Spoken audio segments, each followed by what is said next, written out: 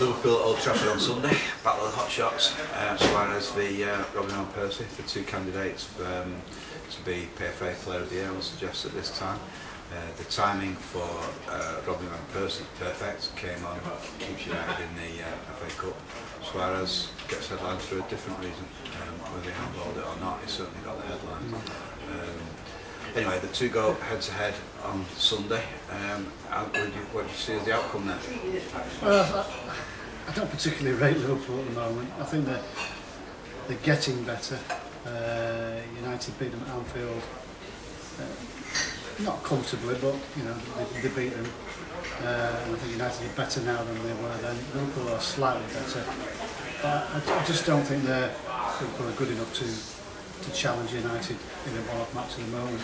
And I've got a feeling they'll walk it pretty easily. What sort of score are you thinking? I think about 3-0, something like that. I'm still a little bit suspect about United's defence, so I say 3-0. You know, Suarez is on fire, Sturridge plays. United's defence is not convincing yet. That Sturridge signing surprised a few people, yeah. And he'll be looking to get some kind of response. Yeah, I think it's a good sign.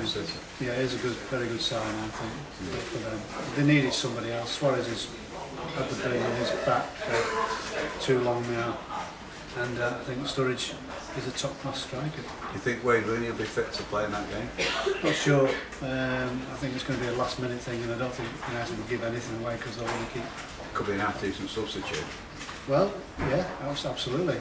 That wouldn't surprise me in the least. If Van Persie's going to play, whether you play Welbeck, who only scored one goal this season, I feel a bit sorry for him because he's put in a lot of work, doing all right. Hernandez, who's getting the goals, you know, but didn't look great at West Ham. So. It's ironic that the two England under-21 strikers, Sturridge and Welbeck, everyone thought Welbeck was making better progress at United, and he's like a squad player now, effectively, whereas Sturridge is straight in that Liverpool team, and he'll definitely be playing on Sunday. No, Sturridge has got a great chance now. I mean, he's had to kick his heels at Chelsea for too long. He's got the opportunity. And like you say, Welbeck's the one that's kicking his heels now. But, you know, I spoke to Danny towards the end of last year, and he was saying then how, he's not playing, he's not scoring, but learning from Van Persie and Rooney, what's that going to do for your career? Because he's a kind of type of lad who'll take on board anything. He won't just sort of shrug his shoulders and moan about not being inside. He will learn from them. I think if he can become a better player because of it. As part of the 9 games, which Fergie's a master of, he's talked about Liverpool being United's greatest rivals, knocking off the perch and all that. The classic Matt Page did that time, down Leeds, just as a parrot. Can't just mention that as often as possible. But it's now really, realistically, it's not Liverpool anymore with United's greatest rivals. Put me in order, you think the greatest rivals are? I think I'd say City, without a shadow of a doubt. I mean, I've been saying that for a couple of years. Anyone that United who initially thought, you know, City now. Chelsea, Arsenal as well, ahead of Liverpool. Oh yeah, Chelsea without a shadow of a doubt better. I think they're coming back now, Chelsea. Arsenal are still pretty unconvincing, but they're in a better position than Liverpool. So I know Fergie still talks about it being the great fixture. I'm not saying because I'm a Mancunian and I work for Manchester News, but I think the Manchester derby is overtaking it without a shadow of a doubt. Sky and others talk about this weekend as Super Sunday. They're always banging on about that. But the bottom line is, you can't get bigger fixtures than this Sunday. No. It could be an extremely pivotal afternoon, couldn't it? Yeah, well, you know, United could have the chance to go 10 points ahead. And you look at the two fixtures in isolation, and that is probably the best, probably the most obvious scenario that United will beat Liverpool, as I say. And City, I say Arsenal are getting better. City are looking the business again, but you know you don't know going to the Emirates. They've not got a great track record there, and you wonder if they might drop a point or even lose there.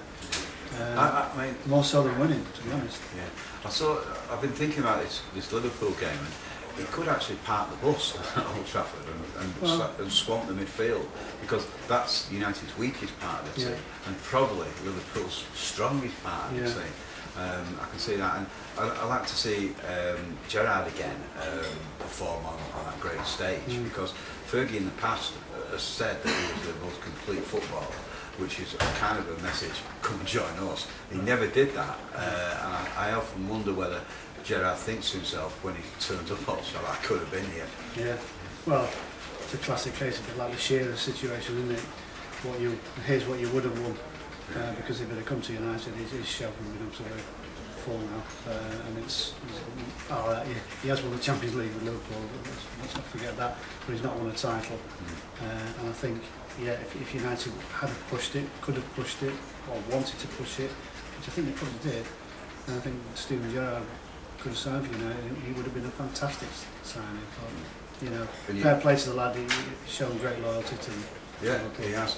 You think about Real Madrid on the horizon, and what a difference Gerrard would make into that United midfield, or indeed Frank Lampard. Yeah, possibly not now. Possibly, I think they've maybe had their day as impact players in big matches like that. I think so anyway. But United have probably not got anybody. Giggs, Scalzi possibly on the day. Carrick maybe.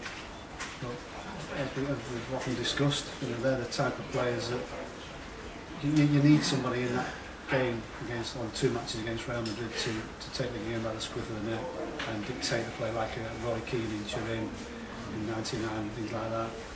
United probably hasn't. That's him as well, yeah. He's not bad. Okay.